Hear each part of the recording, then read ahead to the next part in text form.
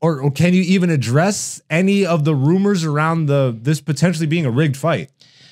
No, the health is not going to be a problem. Like I said, I've been training. I've been doing my stuff. Just know I'm going to be paid a lot of money for this fight, Zeus. So I'm really happy about that. Send over some of your weed too, Mike. I'd love to try that. Yeah, it'll knock you on your ass. Welcome back, beautiful people. If you're new to the podcast, welcome. You too can be beautiful people. All you have to do is hit the subscribe. Come back next week, leave a comment, hit the like button. You guys know how this stuff goes. We're fighting Mr. Algorithm, but we don't like to beg over here, even though we bring into you a lot of really good content. Yeah, we're going to get into it. Yo, last week we recapped UFC 302. And for the first time ever, we had a call-in from a fighter, an active UFC top star, called our little podcast, yo. That's what's up. We're building like a motherfucker. Salute Sean Strickland. Thank you for calling in. There's no UFC for us to talk about, like fight night and stuff, but we don't really cover that. We probably will next week.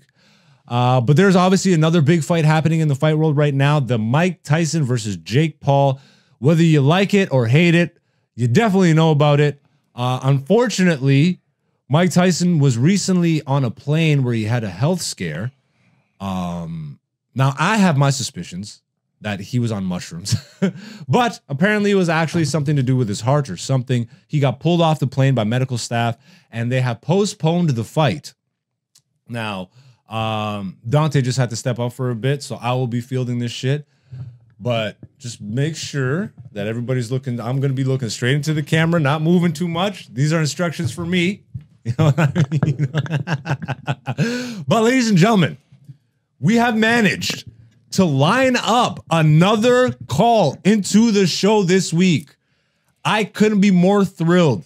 This man is an absolute legend, not just in the fight game, but in life in general. If you grew up anytime from the fucking 80s, 90s, all the way up till right now, you definitely know this gentleman that we're about to bring in. Let me make sure I got it all lined up here. Got to set it up. But fresh off his delayed fight announcement to break down how he's feeling and why the fight got delayed, when can we potentially expect to see it again? The legend, the OG, Iron Mike Tyson. Ladies and gentlemen, Mike Tyson is calling into the podcast. Mr. Tyson, are you on the phone? Hey, Zeus, how's it going, man? Hey, yo, first of all, thank you so much. It means the world that you would actually take some time out and come talk to us. How you living, first of all? I'm living good, man. You know, I had a health scare recently, so you asked me to come on your show, so I'm just here to talk about it. All right. Well, I mean, we might as well just get into it right now. Are you feeling all right, Mike? Yeah, it wasn't anything big. It was just 5 grams of mushrooms, really. Like, it wasn't really a health scare. Just, I was taking an 8-hour flight, and I figured, let me just do 5 grams, but it turned out to be 8 grams, so. Oh, shit. Yeah. Mike, you're an astronaut, eh?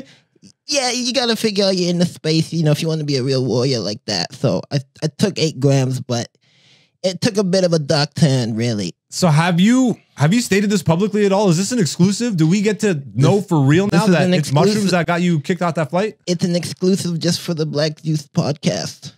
How would you say mushrooms have changed your life, Mike? Like, obviously right now it feels like it's kind of a negative experience, no? No, I learned a lot from this trip, man. Honestly, with mushrooms, they just really help you find who you are and find your spirit. So I think they've actually helped me a lot. Open up your third eye, everybody. Mike Tyson said so. Exactly. All right. Well, first of all, how have you been? Like, how's the training been going to face someone like Jake Paul? You've recently had an exhibition bout, but now with a guy who's way younger than you, who people are arguing is in his prime. I mean, I'm not the biggest Jake Paul fan, Mike. I'm obviously a bigger fan of you. But are you worried at all? Is your health actually a concern for this fight, or what's going on with your training there? No, the health is not a concern really, but when you go into any fight, you know, you got to train really hard, especially a guy like Jake Paul, you know, like he's got some knockouts on his record, and so I'm taking it serious. I've been training. I've been doing my practicing, my punches with Rafael Cordero, and it's been going good, Zeus. It's been going really good. Well, I'm happy to hear that, Mike. Well, all right. How about this? People are speculating online that this fight, and I don't know if you would even want to speak about this, and I apologize if it offends you or anything, but people are speculating that this fight is rigged and that you're potentially taking a dive for some guaranteed money. Now, obviously, the rules have come out recently that this is going to be an actual sanctioned boxing match. People feel mixed about that. Are you at all concerned for your health going up against a guy that's so much younger, especially having this recent scare, or can you even address any of the rumors around this potentially being a rigged fight? No, the health is not going to be a problem. Like I said, I've been training. I've been doing my stuff. Just know I'm going to be paid a lot of money for this fight, Zeus. So I'm really happy about that. Well, I would imagine you are, Mike. But I imagine you don't need that much money anyways these days. Send over some of your weed too, Mike. I'd love to try that. Yeah, it'll knock you on your ass. Saw it. Well, obviously we don't have too much time with you, Mike, but is there anything you would want to say before you leave? No, I want to just tell everyone out there, keep listening to the podcast, keep supporting Black Zeus and Dante. They've got an amazing show. And yeah, just stay tuned for the fight. Salutes. Much love and respect. Thank you so much, OG. And I wish you the best of luck in the fight. Hopefully it's not a dive. It's not a dive, but I am getting paid. All right. Mike Tyson, ladies and gentlemen. Thank you so much for calling in. I'll just fucking end the call here. All right. Bam. Wow. Fire. Yo, Dante, bro. How you living? I'm good, man. How was the call? You just missed an amazing call, bro. What a time to go to a bathroom. What the fuck? I always wanted to speak to Mike Tyson. The champ, the heavyweight champ. Yo, we've been doing all right, though. You got to talk to Sean Strickland last week. That was pretty cool. I got to talk to Mike Tyson. Oh, God knows what the future of this podcast holds, bro. We could talk to literally fucking anybody, I feel like, in the future, because we're just right at the cusp of blowing the fuck up. Yeah. We getting all types of DMs and messages and shit. But yeah, this might be a good place to wrap up the episode. Yeah.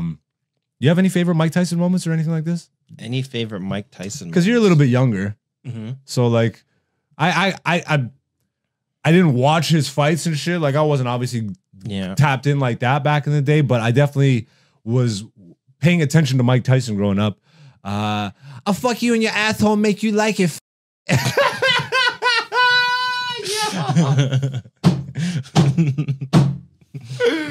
All praise be to Allah. What? Yo, there's this one interview he did. I forget. The scariest fucking interview. Me and my homie Alberto used to talk about this at work all the time. He was doing an interview with this guy, famous guy. I forget his name, white sportscaster guy. And he's just asking him questions about an upcoming fight. He's like, sorry. So, Mike, are you telling me that? It's like, and then Mike just leads in. It's like, you're going to have to leave. It's not safe for you right now. Bro, it's one of these scariest. I couldn't imagine being in the shoes of that reporter. Yeah. He's like, get the fuck out of here because I don't know what I'm about to do. Yeah. This is what is salutes to mushrooms and DMT, you know what I mean? Because it took Mike Tyson from being to being, you know? No, I think that beast is still in You there. see him train? Yeah. Holy fuck. It's crazy. Like he's got it locked away, but once he starts training again, like it just comes back. And he's a vegetarian too. Is he? Yeah. I didn't know that. Yeah. He's pure vegetarian. Which is fucking gorilla strength, this nigga. No, but I wouldn't say I have a favorite Mike Tyson moment because like when I was growing up, I wasn't really like my parents were watching boxing, but he wasn't at the top when I was younger. And then he was kind of in jail for a while. Interesting, yeah. So like I just remember seeing the highlights and stuff like that. But like even like just the new stuff like with his podcast and whatnot, I do enjoy listening to his podcast because I absolutely love the character turn that he made in the public's eye. Like people don't even see him as that guy anymore. He's like a guru now, which is amazing. But he's kind of like a guru. I think I heard a story he did DMT like as a kid. Really? It was either DMT or like one of those fucking. He did some sort of psychedelic as like a 12-year-old or some shit like this. That's crazy. It's absolutely, bro. His entire story. Well, he used to also get hypnotized. Like his coach would like hypnotize him and be like, "You are a destroyer. Like you are the next embodiment of this like destroyer god." Like all this stuff. That's why he did that in-ring interview. I'm cut from their cloth. You know. Oh fuck. the fuck something the Conqueror, something like David the Goliath, David and Goliath. I'm cut from their cloth. Oh, that Alexander the Great. Alexander the Great. That's Yeah. it. David and Goliath. Anyways, it's a good thing I didn't act like that during the interview. Holy know, shit. right? He would have knocked you out. Punch me through the phone. That's Mike Tyson's version of the Chris Brown song. That was Soldier Boy, actually. What? Soldier Boy? Kiss me through the phone? It was Kiss Kiss. That was Chris Yeah. Brown. She want that lovey-dovey and kiss With in her T-Pain. mind, she fantasize about getting with me. Yeah. They hating on me. They know that this, kiss. This is Black Zeus, the podcast season 5. I love y'all. Thank you for supporting. Once again, the Patreon is launched. If you do want to watch my comedy special right now, you can do so. It's only $10 and you can get it as part of the subscription fee. So like if you subscribe to the Patreon, you can get it that way, or you can just buy it outright for $10 that way. Once again, for transparency, I will release the comedy special for free on the YouTube once we hit 1,000 subscribers. So you can also just hit the subscriber button and just do that. You can support that way, whichever way you want to support. I'm on TikTok, Instagram, Twitter, all that. I don't necessarily use it the way everybody else does, but I'm there if you want to find me. AKA Black Zeus is the person to find on those platforms.